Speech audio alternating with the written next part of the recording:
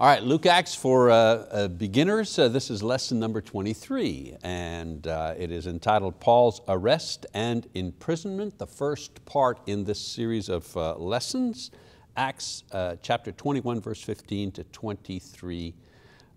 So, in our last lesson, we left off where Paul, having completed his third missionary journey, was making his way back to Jerusalem.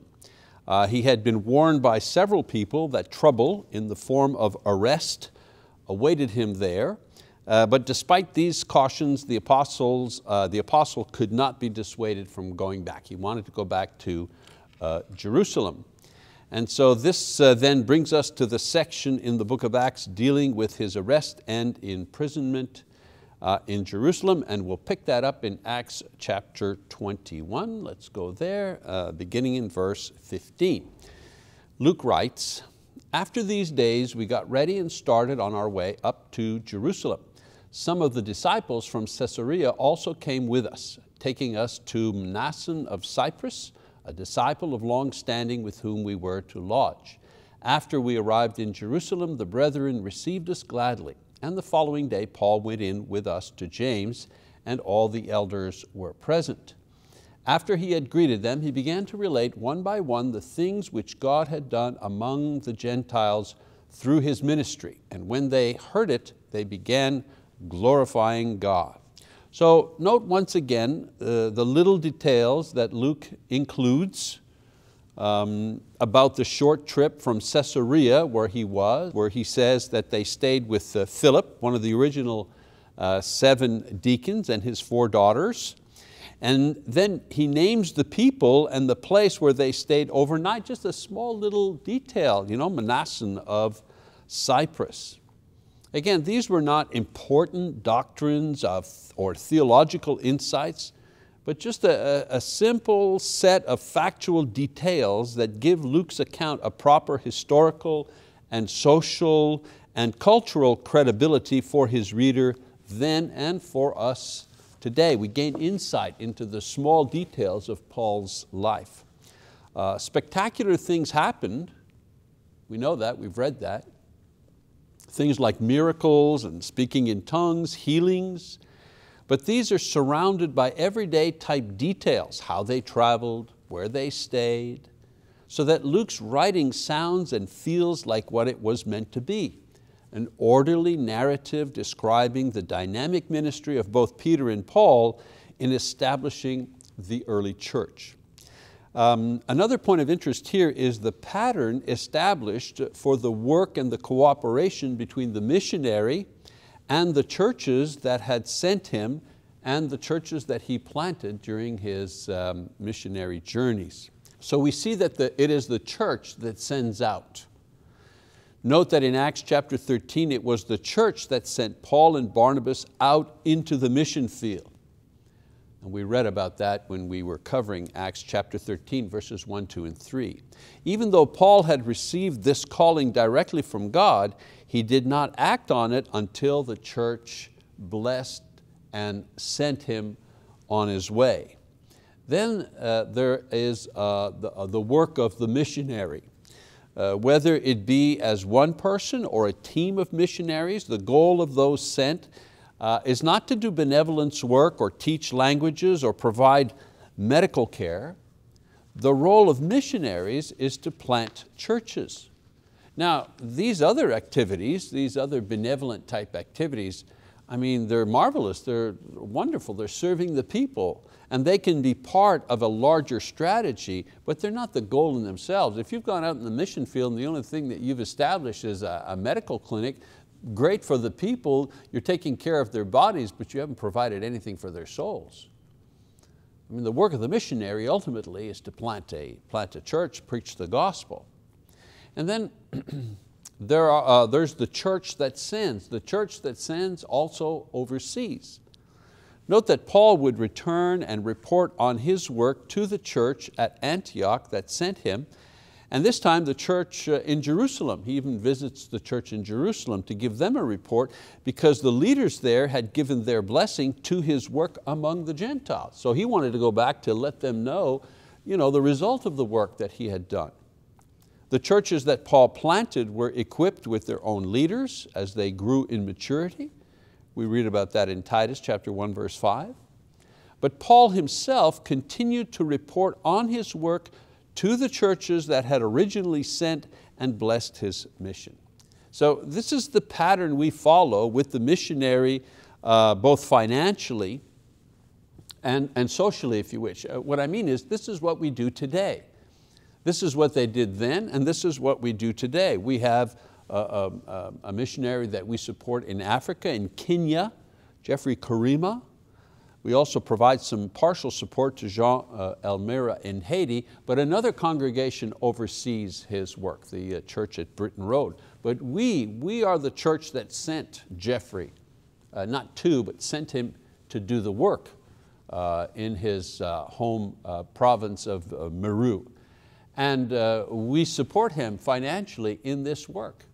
And he regularly reports to us about the progress of his work and the school. He has a school there as well that he serves, a preacher training school. So we follow here at Choctaw, we follow exactly the same model that we see in the New Testament. So Luke describes the scene where Paul is carefully detailing the work he has done among the Gentiles, and this report brings up an issue that has come up among those Christians converted from Judaism. And so we go to Acts chapter 20 and begin, 21 rather, and begin reading in verse 20. It says, "And they said to him, you see, brother, how many thousands there are among the Jews of those who have believed, and they are all zealous for the law. And they have been told about you that you are teaching all the Jews who are among the Gentiles to forsake Moses, telling them not to circumcise their children, nor walk according to the customs." And so a problem arises. Many of the early Jewish converts to Christianity continued to keep their Jewish customs and religious practices. They maintained dietary restrictions, as was their custom as following the Jewish faith. They practiced circumcision. They went to the temple. They celebrated the feasts. So these practices were permitted and tolerated in the early church since the Jewish religion and culture were so intertwined. The only restriction by order of the apostles that we read about in Acts chapter 15 was that these things could not be imposed on other Jewish or Gentile believers as conditions for salvation, as the Judaizers had attempted to do. After the destruction of the temple in 70 AD, Christianity began to be viewed as a distinct religion apart from Judaism, and this kind of dual practice, that Jewish Christians had began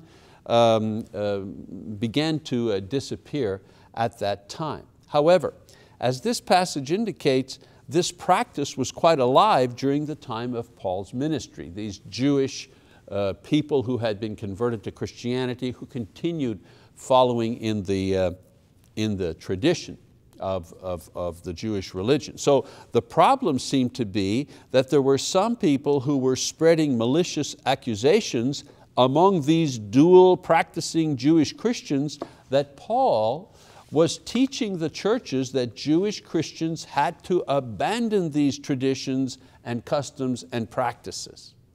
What's interesting is that he was being accused of teaching what the Judaizers had taught, but in reverse.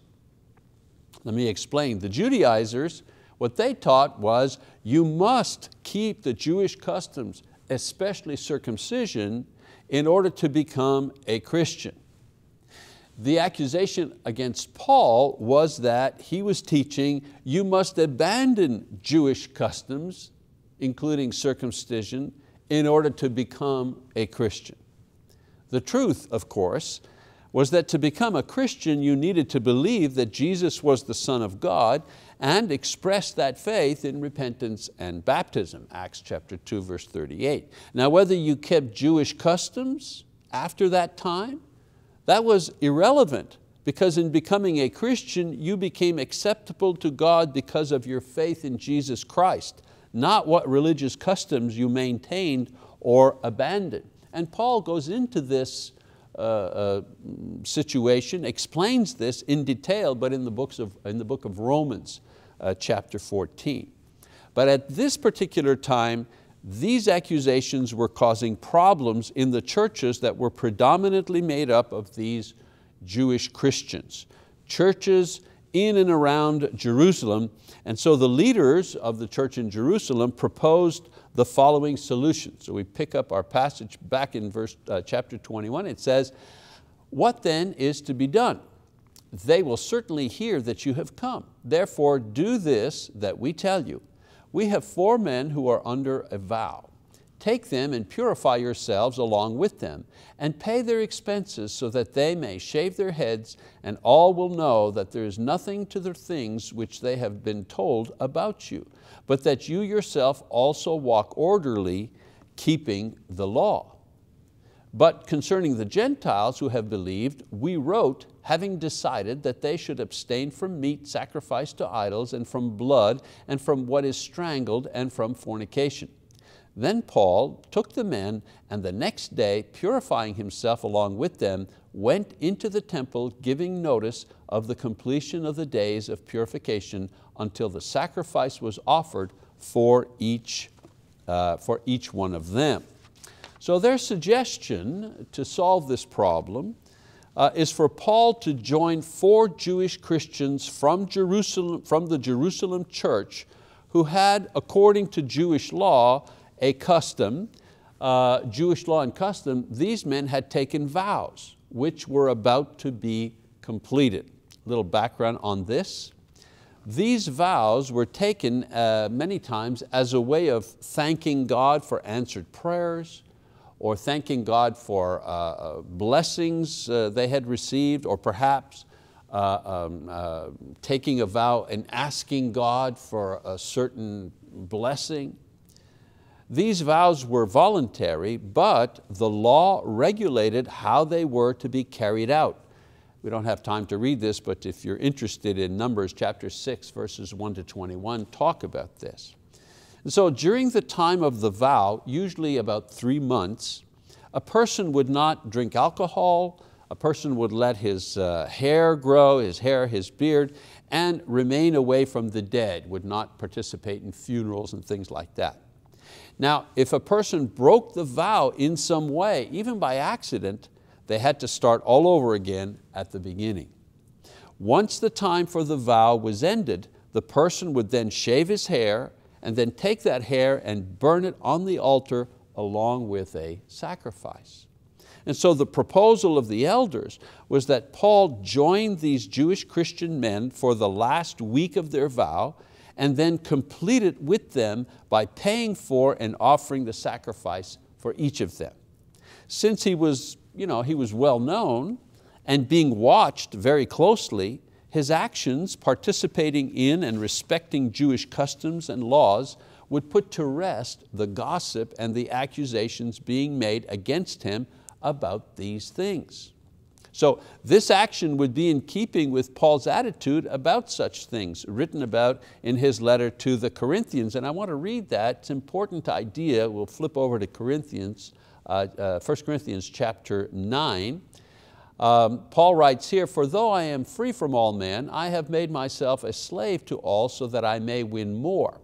To the Jews I became a Jew, so that I might win Jews. To those who are under the law, as under the law, though not being myself under the law, so that I might win those who are under the law.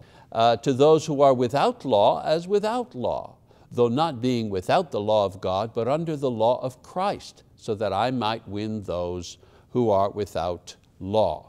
So Paul basically is saying here, I'm flexible. I'm flexible. I respect people's positions on things in order to have the opportunity to preach the gospel to them, so as to not offend them.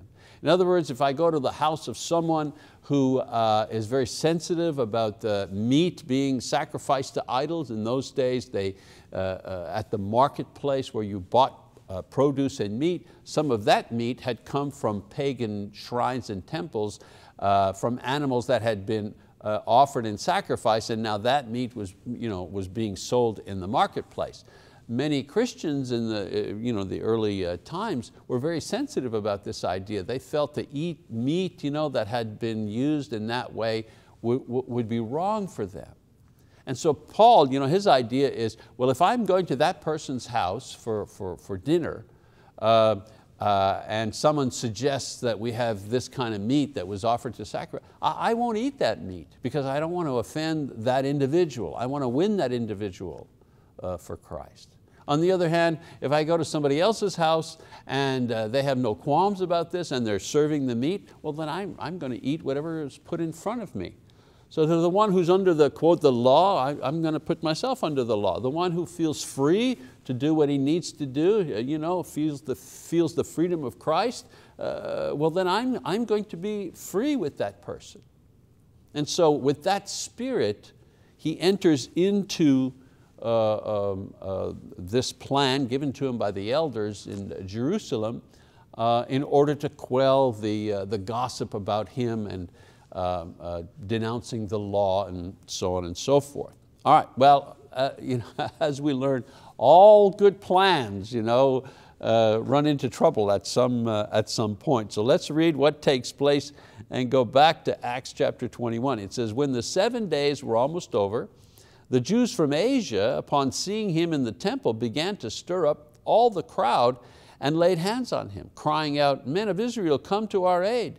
This is the man who preaches to all men everywhere against our people and the law and this place. And besides, he has even brought Greeks into the temple and has defiled this holy place. For they had previously seen Trophimus, the Ephesians, in the city with him, and they supposed that Paul had brought him into the temple. Then all the city was provoked and the people rushed together, and taking hold of Paul, they dragged him out of the temple, and immediately the doors were shut. So despite his best efforts, Paul is seized by the crowd in the temple area, falsely accused of doing exactly the opposite of what he was doing in the temple. Now, you have to understand that Gentiles who were converted to Judaism could enter the temple court area and only remain in the court of the Gentiles. But they could not go further into the temple area because this was reserved for Jewish men and another area reserved for Jewish women. There were actual signs that were posted warning Gentiles that to cross the threshold into the Jewish area would be punishable by death. So as a Jew, Paul would naturally go into the Jewish section of the temple along with the 4 Jewish Christians to offer sacrifice and to complete the vows according to the plan offered him by the elders in the church. Luke writes that Jews from Asia, well, who are the Jews from Asia? Well, they're the Ephesian Jews from Ephesus who had caused trouble there, who recognized the Gentile Christian Trophimus, who was also from the Ephesian church and was accompanying Paul in Jerusalem. Now, he was not one of the brothers who had taken the vows, so he was seen in the city, but he would not have been in the temple area. And so these Asian Jews used this as when I say Asian, from Asia. Yeah, let's not get confused here. So these individuals used this as a pretext for accusing Paul of not only disrespecting Jewish law and custom, but actually bringing a Gentile into the forbidden area of the temple. So Luke describes the seizing of Paul and then the riot that ensues in chapter 21, 31 to 36. They began beating him, but he is rescued by a centurion and his soldiers who arrest Paul and begin leading him away. Now, Paul, not wanting to miss an opportunity to speak or to preach to his fellow Jews, asks his Roman guards permission to address the crowd. Let's pick it up there in verse 37. It says, as Paul was about to be brought into the barracks, he said to the commander, may I say something to you? And he said, do you know Greek? Then you are not the Egyptian who some time ago stirred up a revolt and led the 4,000 men of the assassins out into the wilderness? But Paul said, I am a Jew of Tarsus in Cilicia, a citizen of no insignificant city, and I beg you, allow me to speak to the people. When he had given him permission, Paul, standing on the stairs, motioned to the people with his hand. And when there was a great hush, he spoke to them in the Hebrew dialect, saying the following. So when the centurion realizes that Paul is not some Jewish troublemaker, but a Roman citizen, and the significance of that is you could not arrest or punish a Roman citizen without due process of Roman law, he permits Paul to address the audience. Now Paul's speech here is a recounting of his past life as a well-educated Pharisee, bent on destroying the Christian faith and those who pursue it. He reminds his crowd that this is who he is.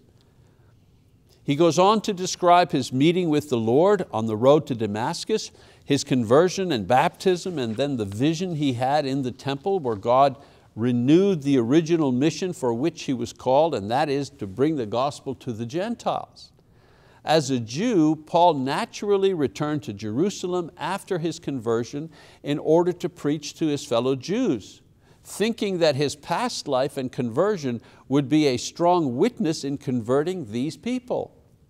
But God tells him in the vision that the Jews will not accept him, so he must bring the gospel to the Gentiles who will. Well, it's at the mention of the Gentiles that the riot breaks out once again. And we read in verse 22, it says, they listened to him up to this statement, and then they raised their voices and said, away with such a fellow from the earth, for he should not be allowed to live. And as they were crying out and throwing off their cloaks and tossing dust into the air, the commander ordered him to be brought into the barracks, stating that he should be examined by scourging so that he might find out the reason why they were shouting against him that way. But when they stretched him out with thongs, Paul said to the centurion who was standing by, is it lawful for you to scourge a man who is a Roman and uncondemned? When the centurion heard this, he went to the commander and told him, saying, what are you about to do? For this man is a Roman. The commander came and said to him, tell me, are you a Roman? And he said, yes.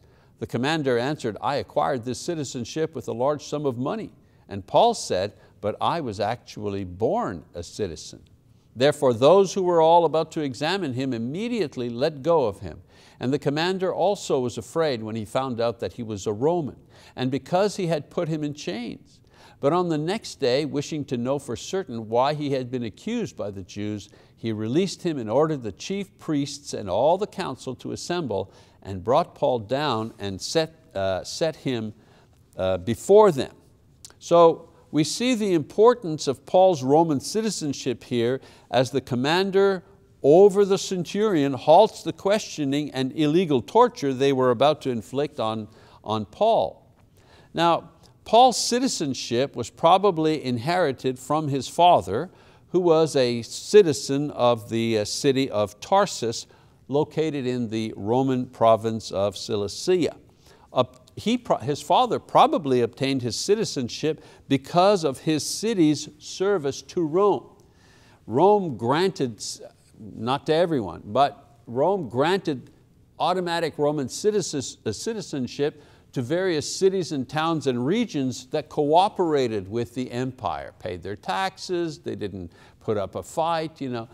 So this is probably the way that Paul's father received his citizenship, and Paul inherited from his father. So Paul's declaration of his citizenship is enough to stop the proceedings, since a false declaration of this was punishable by death according to the law.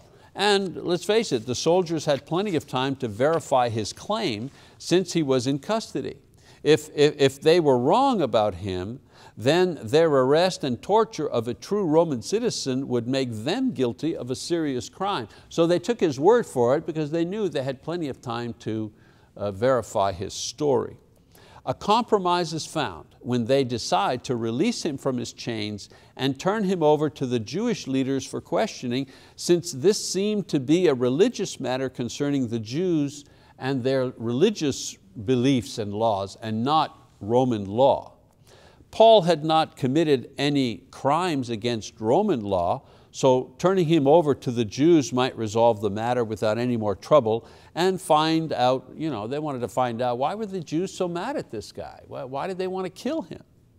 And so now the scene changes. Paul is before the Jewish council. In Acts chapter 23, we read, Paul, looking intently at the council, said, "Brethren, I have lived my life with a perfectly good conscience before God up to this day." The high priest Ananias commanded those standing beside him to strike him on the mouth. Then Paul said to him, "God is going to strike you, you whitewashed wall. Do you sit to try me according to the law, and in violation of the law order me to be struck?" But the bystanders said, "Do you revile God's high priest?" And Paul said, "I was not aware, brethren, that he was high priest. For it is written, you shall not speak evil of a ruler of your people." So note that Paul is not treated as well by the council. He's struck in the face as he was by the Romans. And he was struck in violation of Jewish law at that. Now his response is to point out the hypocrisy of the one meant to uphold the law, who actually uses his position to violate the law with impunity. Doesn't that sound familiar? Nothing new. People in power often abuse their power. Paul's charge is that God will judge this action. Now, when it's pointed out that the order was given by the high priest, Paul apologizes for speaking out against the office, not against the man, but against the office. He respects the office because it is a divinely appointed office. And also because the law said that if an offense is committed by one in office, you had to bear it out of respect for the office and trust God to do justice in a proper way and at a proper time. Exodus chapter 22, verse 28. Luke only records the beginning of this inquiry. This was not an official trial. It was only an inquiry called and organized by the Roman commander to find a possible charge that could be made against Paul that would be legal in a Roman court. So Luke only reports the beginning of this inquiry, the slap and the response, and the end. He provides no details about the questions and the answers and the comments, the back and forth discourse, no further information. So let's keep reading verse 6. It says, "But perceiving that one group were Sadducees and the other," this is what happens at the end of the inquiry, how the inquiry ended. It says, "But perceiving that one group were Sadducees and the other Pharisees, Paul began crying out in the council, 'Brethren, I am a Pharisee, a son of a Pharisee. I am on trial for the hope and resurrection of the dead.' As he said this, there occurred a dissension between the Pharisees and the Sadducees, and the assembly was divided. For the Sadducees say that there is no resurrection, nor an angel, nor a spirit, but the Pharisees acknowledge them all. And there occurred a great uproar, and some of the scribes of the Pharisaic party stood up and began to argue heatedly, saying, 'We find nothing wrong with this man. Suppose a spirit or an angel has spoken to him.' And as a great dissension was developing, the commander was afraid that Paul would be torn to pieces by them and ordered the troops to go down and take him away from them by force and bring him into the barracks." So Luke reveals how this meeting ends. So he describes how it starts, between Paul and the high priest, and he describes how it ends. Now, I've pointed out in previous lessons the major theological differences between the Sadducees, the priests, the party of priests, who only accepted the Pentateuch. In other words, they only accepted the first 5 books of the Bible as authoritative. Okay? And thus rejected the prophets and the spirit beings, the miracles, life after death, all these things they rejected. While the Pharisees accepted and believed all of these things. Luke describes how Paul, as a former Pharisee himself, cleverly exploits these differences in order to disrupt the meeting and disarm his Jewish enemy. Remember, he's there and these people are trying to find a way to charge him with something that will result in his death. So Paul is using all of his considerable intellectual strength to figure a way out. Or could we say that the Lord provides for him? It'd be easy to accept that the Lord provides for him this idea, these words, this strategy.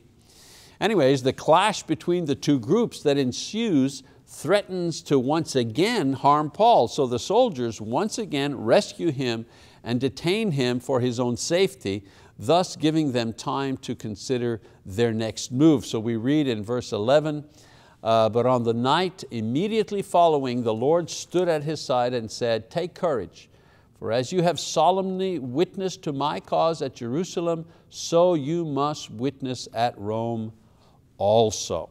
So Luke provides information here that could have only come from Paul concerning a vision or revealing that Paul receives directly from the Lord concerning his present and future ministry of the Gospels amid these circumstances. Okay, so we'll stop right here.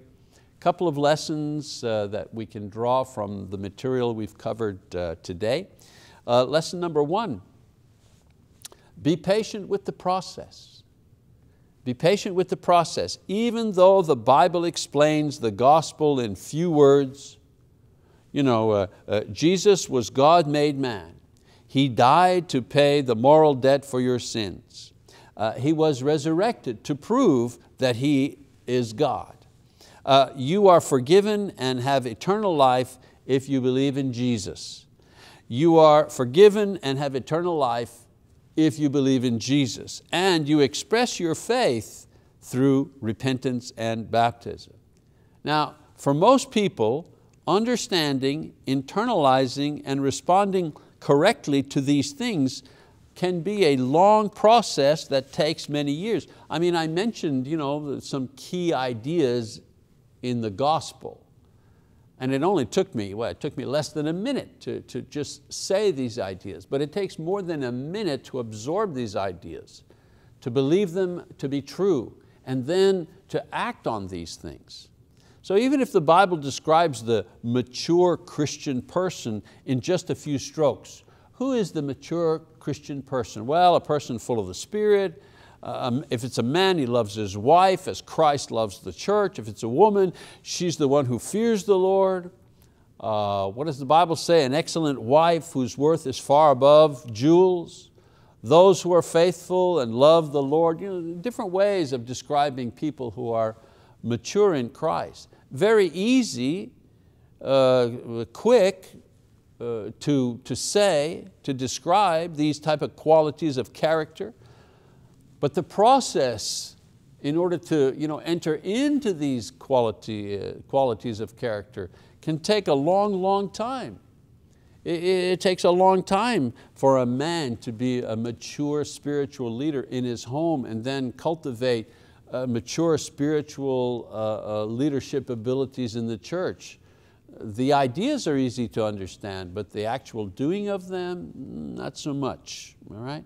So Paul's willingness to take vows and submit himself to the maturity level of those who were weaker than himself demonstrated his willingness to be patient with the process of growing Christians. Maturing Christians, if your task in life, if your ministry in life is to serve the church in some way, to help brothers and sisters grow in their faith, grow spiritually, you have to be patient with the process. It takes a long time. Our natural and fleshly reaction to other people's immaturity is to be angry at them or gossip or ridicule them or avoid them altogether. Being patient with others as they go through the process of growing up, listen, growing up as teenagers or growing up in Christ, our patience with that will guarantee that the Lord will continue to be patient with us as we move through the same process, but perhaps at some other point in the continuum of maturity. So let's be patient with the process. We want God to be patient with us. in the process, we need to be patient with one another as well. And then another lesson, God's ways are not our ways. I don't think that's anything new. Paul wanted to appease those in the church who were causing his ministry trouble. If he could calm the rumors and gossip, he could then have the opportunity to reach out to his own people, fellow Jews, in the city at the center of Judaism, the city of Jerusalem. With this problem settled, he could then go from preaching to his own countrymen in Jerusalem to proclaiming the gospel in the city at the center of the Gentile world, and that would be Rome. The riot and his arrest must have been discouraging. Seeing his plan defeated, that wasn't the plan. The plan was, I get to preach at the temple to my people. That was the plan. Getting arrested and nearly killed was not in the plan. So God appears to Paul and reminds him that the goals that he had were still intact, to preach at Jerusalem and Rome. But this would be done with God's plan and God's way, not Paul's way. For example, he got to preach to a very large crowd in the temple, but he did so because of a riot and his subsequent arrest. And he will also preach at Rome, but not as a free man, as a prisoner, which the following years would confirm. You know, sometimes God uses trouble and pain in order to advance His will, not only for our life, but also for the life of other people. Don't be angry and discouraged when bad things happen. It's better to be still and to be faithful and to be listening so you can discern what God is accomplishing through your suffering or through your inconvenience or through your waiting. Sometimes we have to wait for things and we think that waiting is a waste of time, but no. If we are waiting patiently, depending on the Lord, if we are waiting patiently, offering our prayers and confidence in the Lord, that type of waiting is not wasted. It builds tremendous spiritual character and patience into our souls. So don't be angry, as I say, and don't be discouraged when bad things happen. Better still, be faithful. Be listening so you can discern what God is accomplishing through your suffering and inconvenience. I think I mentioned that before, but it's worth repeating. Sometimes simply maintaining your faith in the storm of life is itself the objective that God has in mind. You know, you wonder, wow, well, God, why did I go through all of this and what's the result of this? And the answer could be, well, I just wanted to see how you would react to a storm or a trial. Yeah, there's no other end game. The only end game is I was testing you. I wanted to see, would you be faithful through all of this? Would you abandon me? Would you curse me? Would you stop believing me? If I put you into a storm of life, if I put you into a trial? Sometimes that's the only thing that means. Will we be faithful? So we need to remember that God's ways of achieving spiritual things inside and outside of us is not always ever our own way of achieving spiritual things. We have good plans, to achieve spiritual things, but we have to remember that the way God achieves spiritual things in us, not always our plan. Okay? And we have to be patient with that. All right, so our assignment for next week, Acts 23:12 to Acts 25:12. We really are closing in to the end. Appreciate you reading up ahead of time so that we can kind of go through the material more quickly. Thank you very much. We'll see you next week. God bless you.